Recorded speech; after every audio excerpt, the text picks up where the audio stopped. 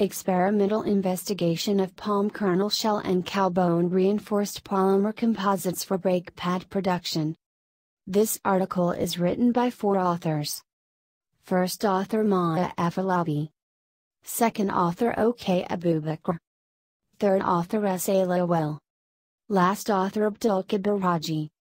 Contribution and originality of the study is that the paper's primary contribution is finding that reinforced polymer composite of PKS and cow bone particles can be an alternative to asbestos-based reinforced material in brake pad formulation.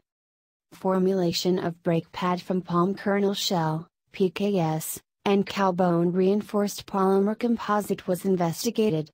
Palm kernel shell and cow bone were added in different sieve grading into an epoxy resin and hardener at 100, 100 and 120 sieve grading respectively.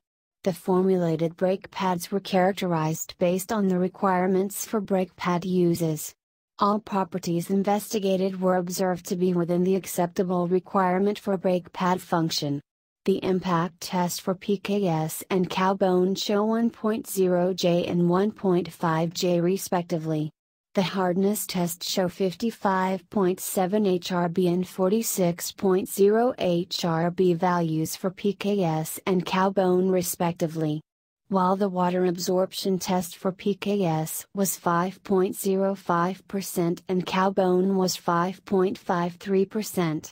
Oil absorption test for PKS was 2.23% and 4.16% for cow bone.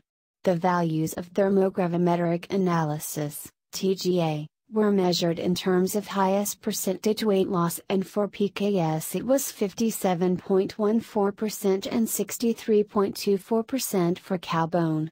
While the values of coefficient of friction for PKS and cow bone were 0.735 and 0.677 respectively.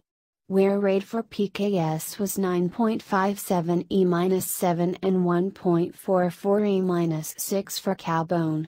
Crushing strength for PKS was 23 N per square millimeter and 21 N per square millimeter for cow bone. Thanks for watching this abstract video of International Journal of Chemistry and Materials Research Volume 3 Issue Number 2.